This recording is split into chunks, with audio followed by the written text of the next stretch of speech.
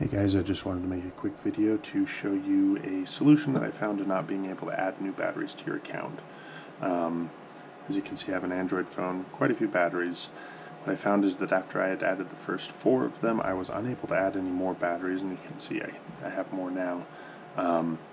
And the issue appears to be with, at some point, there's an issue with your account. It's not your phone. It's not the battery, it's something to do with your account. As you can see, if I try to add this thing, it's not going to add, it'll just time out. I worked with support with Ridgid, they were unable to figure out what was going on.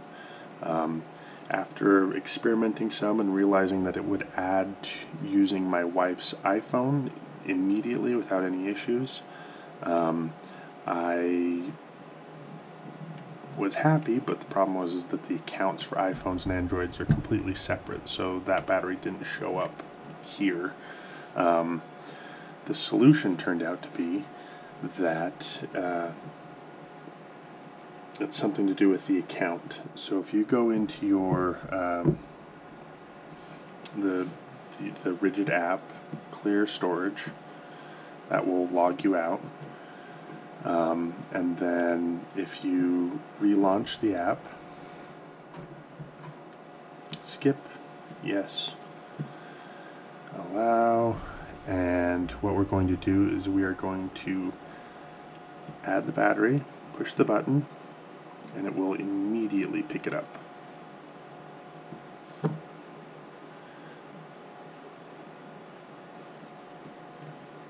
So this has now added it to a non-logged in account. If you wait for it to finish initializing here, okay, and then log in, it will now add that battery to your account. Wow, they apparently did not prepare for this many batteries. But that seems to be the solution to fix this.